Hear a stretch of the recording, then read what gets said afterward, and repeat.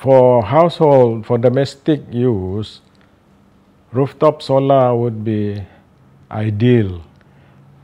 In terms of, at the end of the day, the household owners can earn from there. With the new government policy where any excess power generated from your roof, you can sell to Sarawak Energy for cash.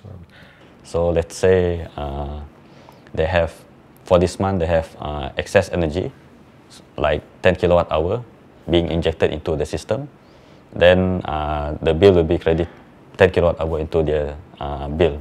And then for next month, if they have, if they use something like 5 kilowatt hour per se for that month, and then it will be deduct from that 10 kilowatt hour. So they have excess of that 5 kilowatt hour. So this thing will be rolling into the next month.